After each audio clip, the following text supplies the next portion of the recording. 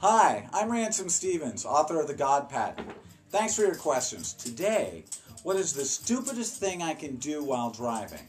Well, I don't know if it's the stupidest possible thing, but tailgating in a certain position turns out to be both really stupid and quite common. If it takes between a quarter and half a second to close the gap between you and the car in front of you, you're driving in the dumbest possible place. Here's why. Human reaction time is a quarter of a second. That's if you're expecting the cue. If you're not expecting it, then you have to add almost another quarter of a second. So if the car in front of you jumps on the brakes and you're between a quarter and half a second behind, you won't have time to touch the brakes before impact.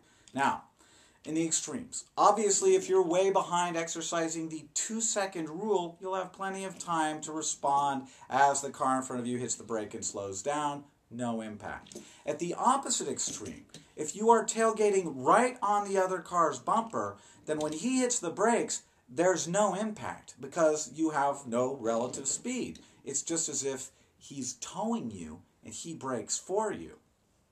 The problem comes when you're at this critical point where he's had the most time possible to hit the brakes before you've gotten a chance to touch them.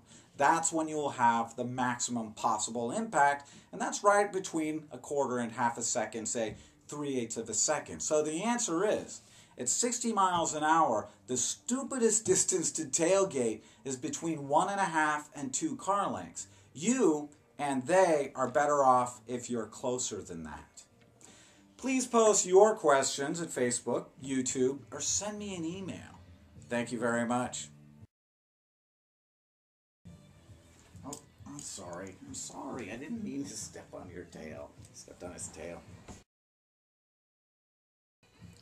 Hi, I'm Ransom Stevens, author of The God Patent.